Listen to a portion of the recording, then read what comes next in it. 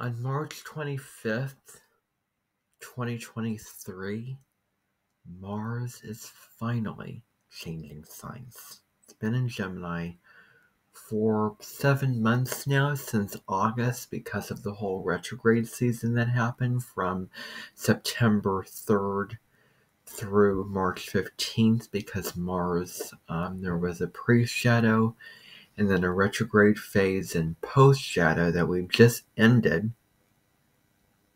And we're almost 10 days out of that, but Mars was in the sign of Gemini for an extended period of time because of that retrograde season, and the retrograde phase was from October 30th through January 12th of 2023, October 30th, 2022 through January 12th of this year.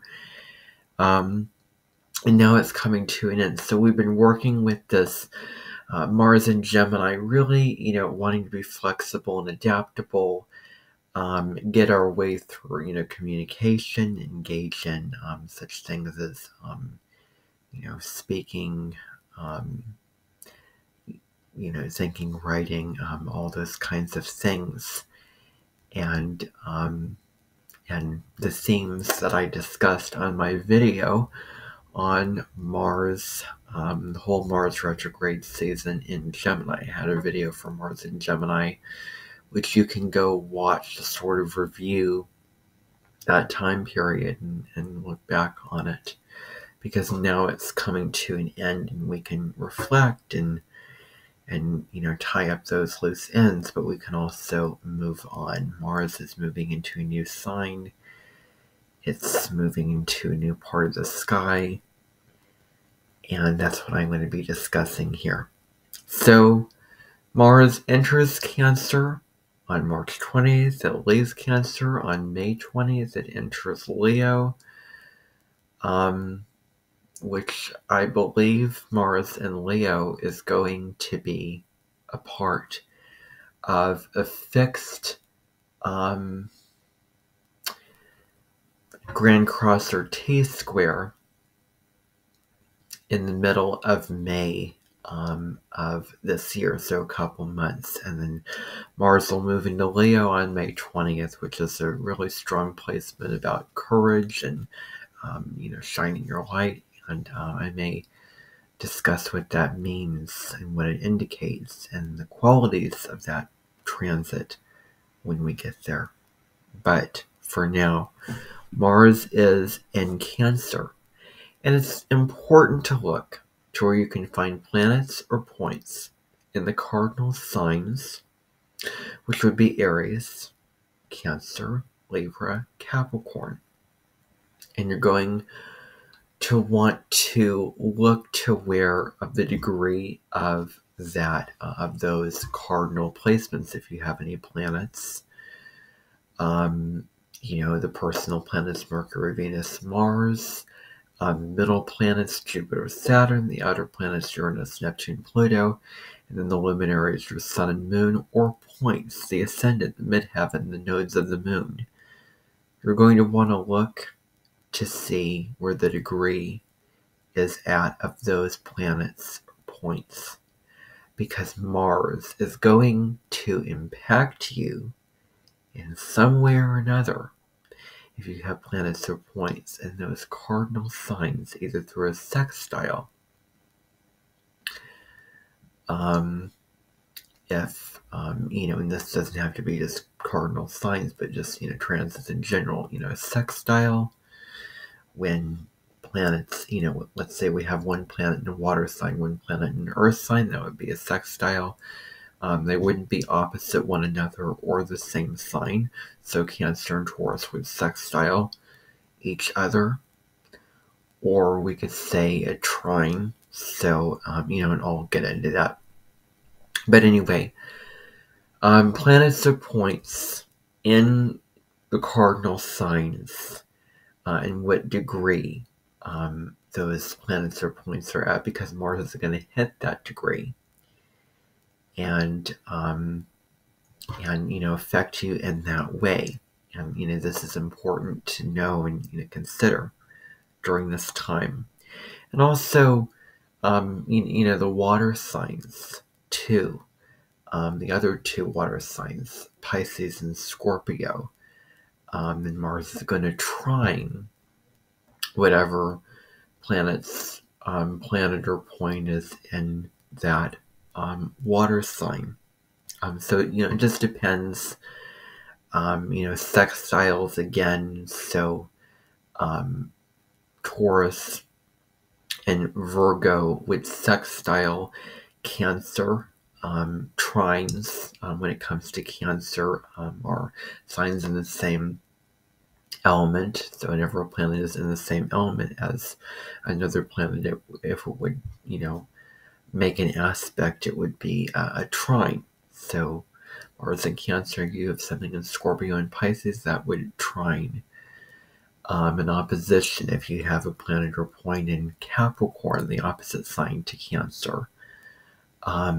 Or any planets in Cancer would make for a conjunction, or it would be a square, which is 90 degrees. And if you have any planet or point in the signs of Aries and Libra, then Mars in Cancer would square that planet or point, which is not easy, a conversation of tension, but there's ultimate evolution and growth and pushing forward and making something happen due to that tension. I'm not sitting stagnant on it, but actually, picking up and, making room for change and, acting on something that's, the benefit of that, uncomfortable energy of a squares to sort of go through that,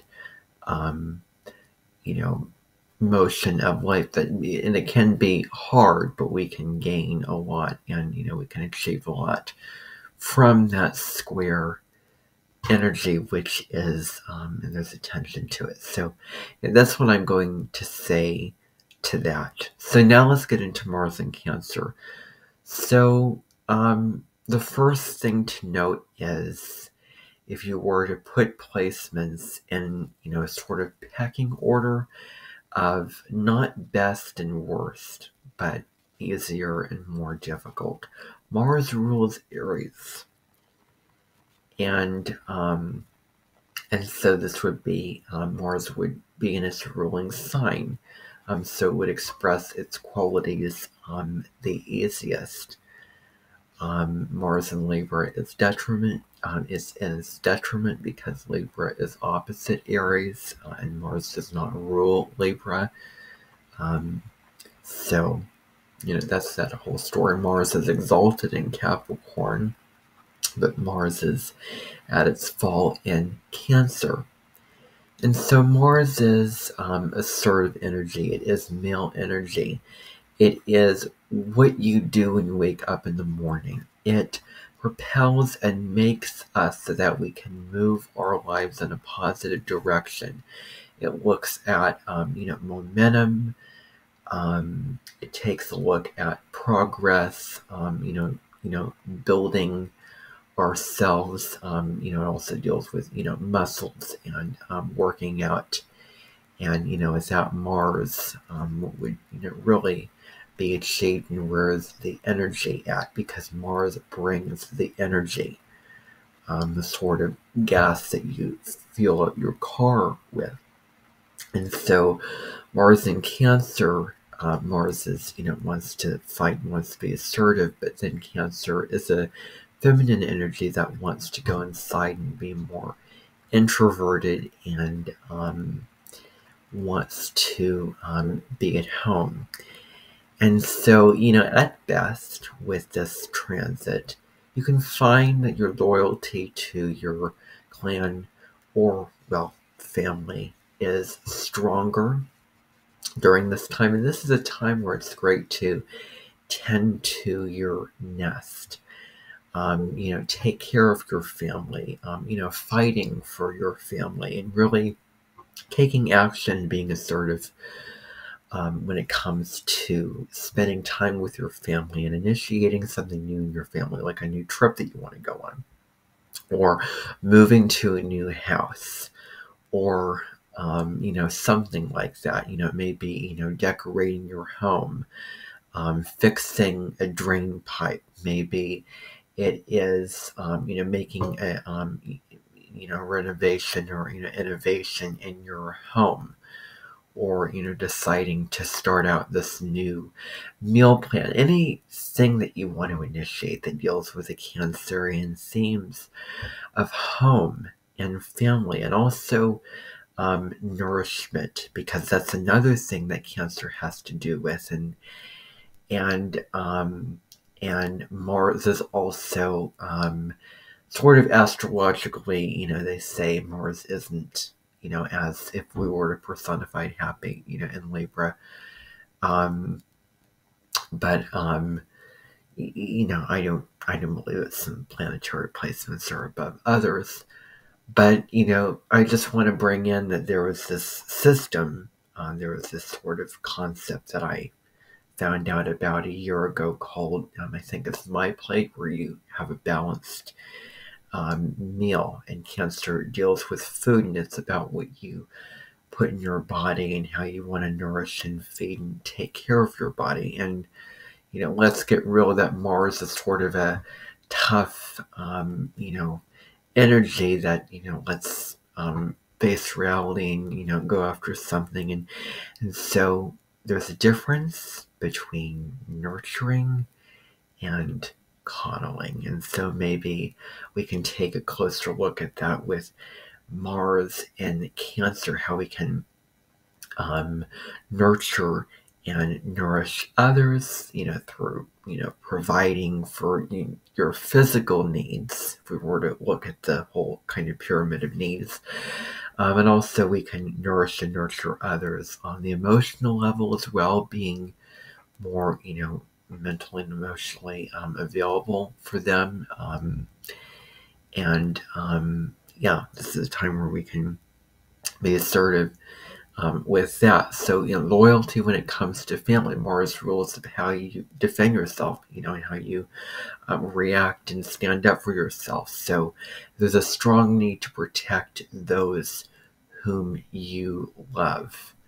That's ultimately what this comes down to. And Cancer is symbolized by the crab, and that tough outer shell makes for something which is very resilient, because Cancer is, really kind of, squishy and inside, but, that tough shell and there's pinchers to the crab. So when the Cancer is threatened or attacked, the pinchers can, come out and, bite you. But, now it's really, we're taking action towards building a sanctuary, building a home, basically. And, the idea of the mama bear is, related to this. And also Mars is action. We can act based off of our emotions, what we feel, moving towards something. We want to go after this because, we want to, we feel really strongly that this is right. We feel the, desire and calling to do this. Or we can base it off of our intuition or our instincts and really listen to our gut instinct of what feels right and taking action based off of that. And Saturn's in Pisces, and I'm going to talk about that in a moment. And it's time where we can go to the intuition gym with Mars and Cancer. We can strengthen our intuition since its influence is more prominent to us, since Mars is a personal planet and it's closer to the Earth. We can, really follow our gut and intuition. And,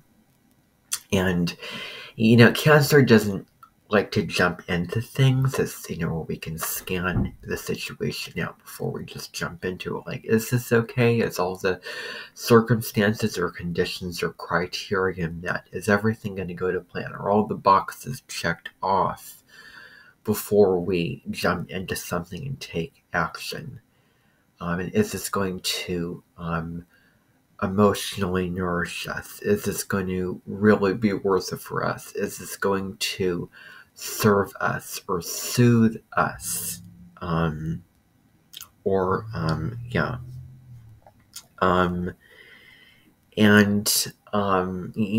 This is where, we can settle down. It's a great time to, focus on your home and finding comfort in that, environment, about needing, a sanctuary where we can feel taken care of and where we can in turn take care of others, because it's both and, the giving and receiving.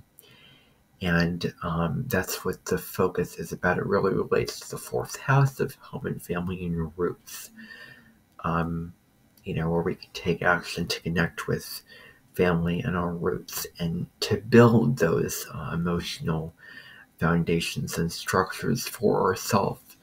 Because Cancer deals with being taken care of, and it deals with those innate, human kind of, instinctual needs that need to be met for us to feel comfortable and, home inside ourselves in our own skin. And Cancer rules the moon, and it does deal with nourishment and, taking care of ourselves and our emotions. And Cancer is water, deals with emotions. It's a very emotional sign. So the aspects going on, there's a couple of things happening during this whole transit. The first thing is Mars trining Saturn. Now, we've had this happen a couple of times, September 28, 2022, and November 28th, 2022. Mars was in Cancer, Mars was in Gemini, and Saturn was in Aquarius, but now Mars is in Cancer and Saturn is in Pisces. And so now Mars is going to trine Saturn in Pisces. And, this is a time to get work done, to get something off the ground, to achieve something, and to be determined and disciplined and focus on our goal, because Saturn is, goals and structures, and it's about really, doing the hard tasks. And, we can have the, courage to, to do those kinds of things, and getting serious about a goal that you want to achieve, or any kind of, foundation or structure that needs to be set in place for a relationship, for example. This can be a good time for that. Now, and we can manifest our goals into reality. Mars sextile Uranus, April 29th. This is happening on April 29th. And this is about Uranus's freedom. It deals with shocks of insight, revelation. It deals with not wanting to follow the crowd, wanting to move away, wanting to choose our own path. So this is a freedom to act on your desires and try something new, and to have fun in the process, about something liberating, of something, maybe, an adrenaline, activity that gets your adrenaline going, like racing or something. But anything really that is new and fun and exciting that you want to try. Great time to, go on a roller coaster, or, or dress in a new way, or learn something new, or go travel somewhere new. And, taking a risk.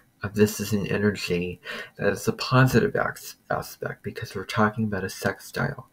And now we can take a risk, because both of these planets deal with risk-taking and taking a chance. So we can do something that, we can move ourselves beyond our fears and do something that we wouldn't probably otherwise consider doing, but now we have the strength and we feel the sense of empowerment to do it and to go in that direction, and do this activity and meet this person and all those kind of things. And it's not a time to limit yourself and be free or be in fear and be in a state of victimhood and stay small. It's a time to break out of the routines and assertively try something new. It's a masculine energy. And then on May 14th, Mars will trine Neptune in Pisces. So this is a desire to act based off of a feeling of compassion and kindness, where you really, care for others, and you're, acting as sort of, spiritual service acts would be great at this time, or uplifting somebody, empowering somebody, taking care of someone, being there, connecting on a soul level with someone, really being emotionally available, even having a conversation or doing an activity with that person, getting to know them at a deeper level. To also engage in a spiritual activity or spiritual practice, oracle cards, journaling, all those kinds of things, and also to